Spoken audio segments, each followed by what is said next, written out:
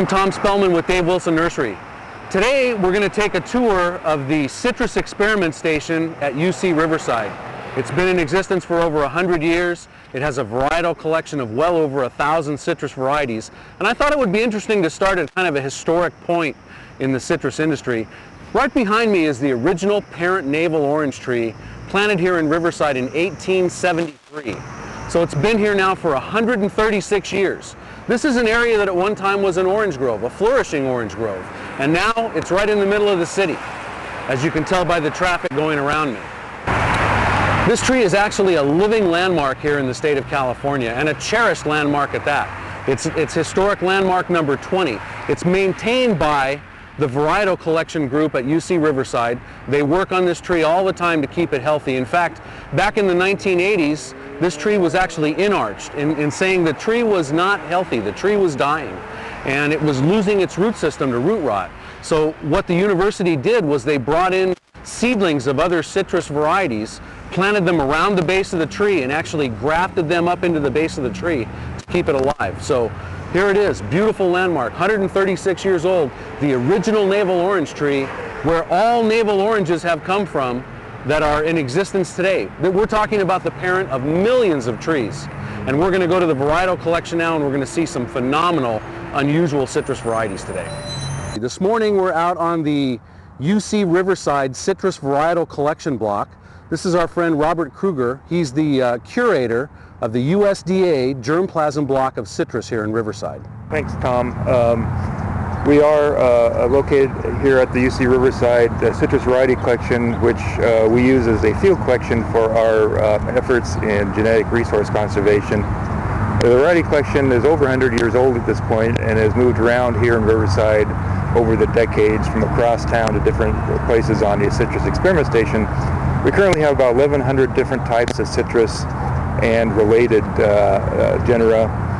So today we're going to take a look at some of the more unusual types of citrus that we have here that might be of interest to people. Tom, this is the Buddha's hand citron.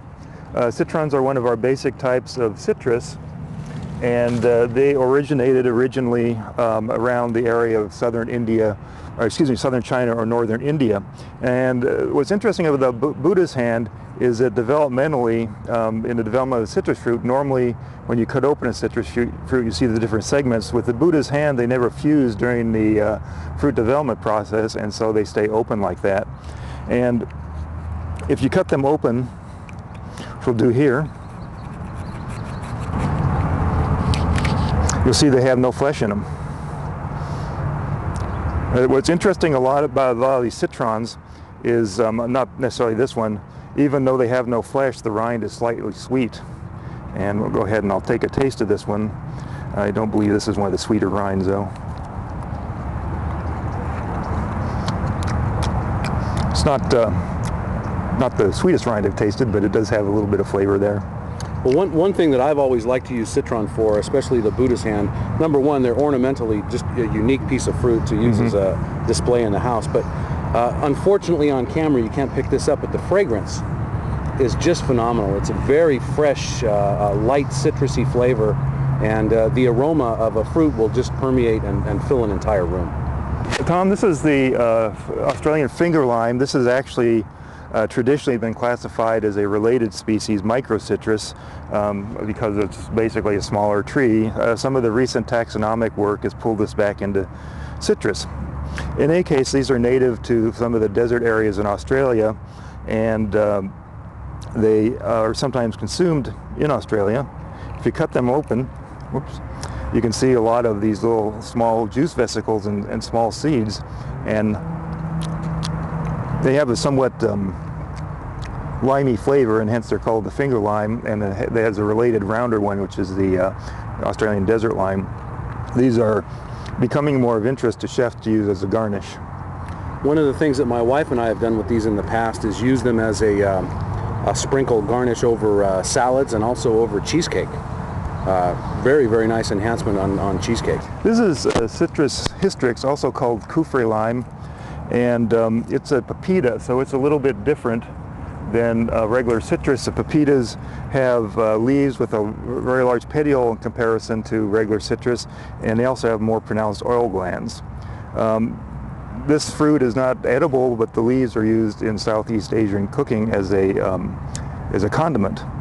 And the fruit, as I said, it's something that we don't eat because it's very pungent, very astringent, but traditionally they would make a shampoo for it that was supposed to have some sort of insecticidal qualities to it.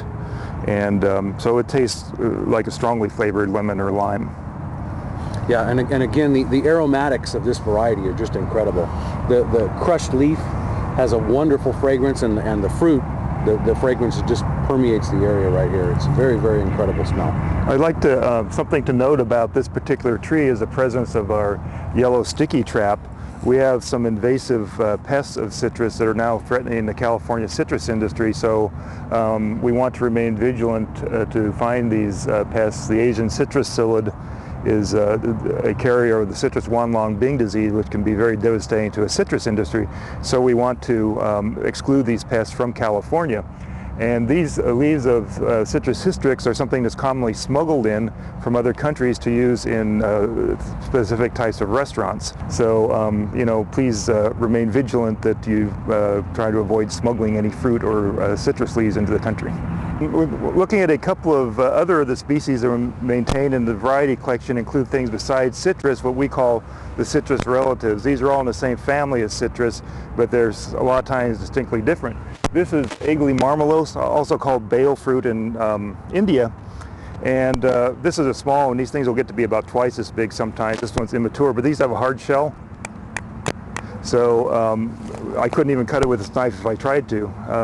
Yet, in order to get the seeds out of them for our scientific work, we have to beat on them with a hammer until they crack open. Really? And they're also full of a sticky, like, mucilaginous matrix inside. And these are actually used in India to make a drink out of the interior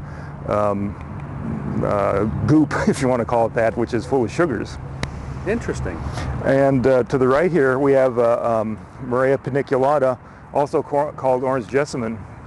And this is planted a lot in various areas as an ornamental. It does very well here in Southern California, in Florida, in Hawaii. It's very fragrant and aromatic, has beautiful flowers, and produces, in next spring anyway, some small, well, here's a fruit. Here's a very, whoops. Well, that one fell off, but it produces this very small red or orange fruit. There, Tom's got it.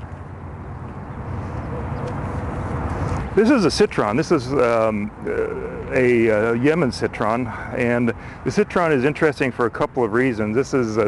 Citrons were the first type of citrus fruit to get from Asia, from India and China, over to Europe in that area. And the scientific name is Citrus medica. Medica refers to an old name for Persia, so these were established in Persia after leaving India, but before getting to Europe. And these are used by the Jewish people in religious ceremonies, and they look for specific characteristics, which, we'll see if we can get this cut open.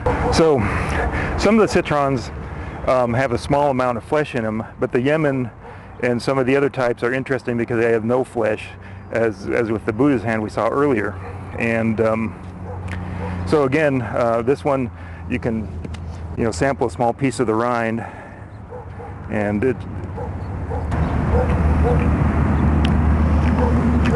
But anyway, these are some of the characteristics that are considered important for the ritual use of the citron. And there are certain areas of Morocco where some of the rabbis from New York go every year to collect the citron fruits from specific growers over there that have these really desirable characteristics. So one of the things we've done recently is acquire some citrons as seedlings from Morocco that we think will produce a type of fruit that is desired, and we can maintain it then as a propagation source and maybe get a source here in the U.S. Although I'm sure everybody would like to visit Morocco anyway. Yeah, sounds like a good excuse for a trip. Yeah.